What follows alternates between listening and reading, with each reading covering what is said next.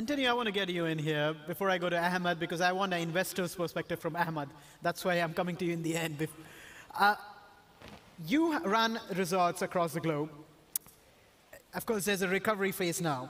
Are you finding now that when it comes to raising capital or attracting investors, the rules have changed, the dynamics have changed, or it's the same? Well, we're actually very proud and very happy that last month in Madrid, we had a signature of a $200 million loan to Bahia Príncipe Hotels and Resorts.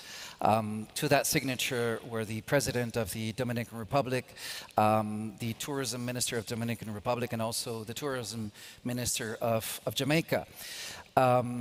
I think that shows the trust that the market has in Bahia Príncipe and our product. You know, if you think about it, Bahia Príncipe is a company with 27 hotels, most of them in the Caribbean. We are leisure, we are all-inclusive, generally beach locations, vacational. So when everyone is thinking of, oh my God, I want to go on vacation, what's the first thing that you think, right? It's these kind of hassle-free vacations on the beach, these great locations. So, you know, on our side, at least for Bahia Príncipe, we didn't have a problem raising that money. I think that shows the trust, as I said, of the market in our product and in the company. We have a very strong backbone. We are owners of the hotels that we run. So on our side, I must admit that it was a very positive movement, and I see it very positively. Right? I'll come to you, Antonio, first. I mean, the point that even Antonio made, which Adam was making about the big brands surviving, the quality of the product surviving, is that going to be the key to raise money?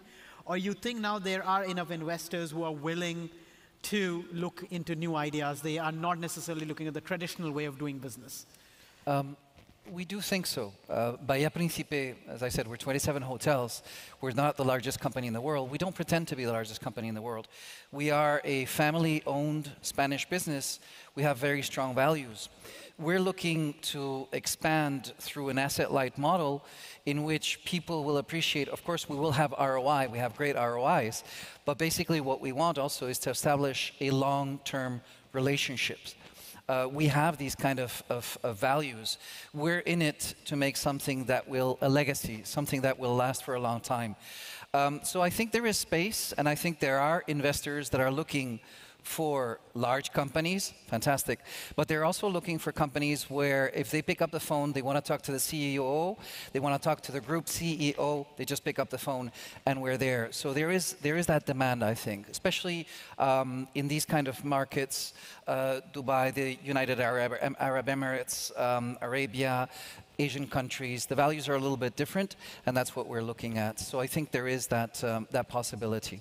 Antonio, coming to you, one maybe opportunity and one challenge, especially when it comes to growth investment?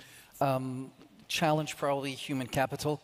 We know the great resignation. So we take advantage, actually, and we're trying to do a lot more training, whether it's languages, professional training, cross-cultural abilities training. Part of those 200 million from the BD Invest and the Banco Popular Dominicano will go into that.